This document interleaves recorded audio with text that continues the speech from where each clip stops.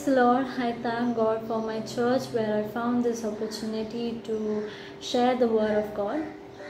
So let us look at the Gospel of St. Luke chapter 18 verses 9 to 17. In the verse 9 to 14 are the parable of Christ about the Pharisee and the tax collector. In this parable, the Pharisee and the tax collector went to the temple to pray. The Pharisee prayed about how good he was, but the tax collector asked God for mercy as he was a sinner.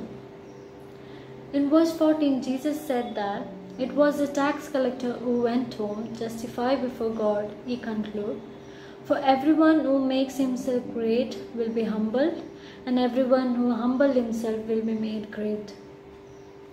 So Jesus wants to teach people the importance of praying with the right attitude.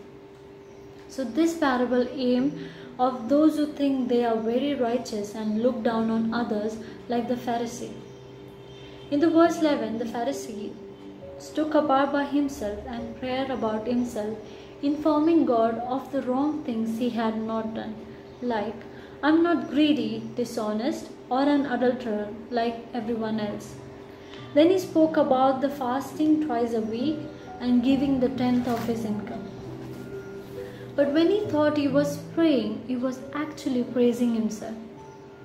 But the tax collector, on the other hand, would not even raise his face to heaven, but beat on his breast and said, "God, have pity on me, a sinner." So this tells us a couple of things about the tax collector prayers.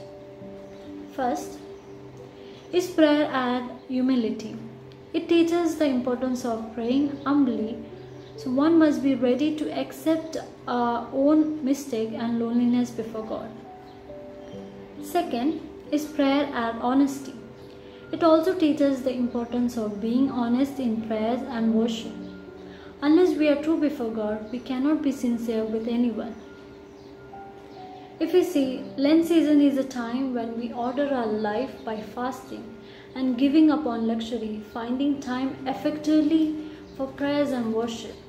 So basically, one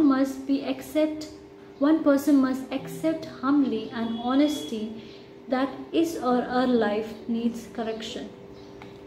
Lent teaches us that our life is not in order and we need to tune or mold ourselves according to God's wishes. Second, the Passion Week. The Passion Week also teaches the very important lesson.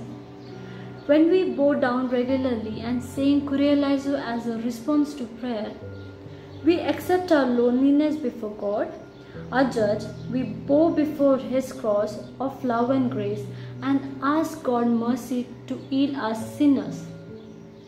In verse 15 to 17, Christ encouraged the presence of children because we have many things to learn from them. As I said earlier, children teach us the value of humility and honesty in our relationship with each other and with God. Christ says that unless we become like children, we cannot enter the kingdom of God. So let us pray that God bless us with humility and honesty, which will make our worship experience more beautiful. May we be able to experience God's love and grace in this Lent season. May God bless us all.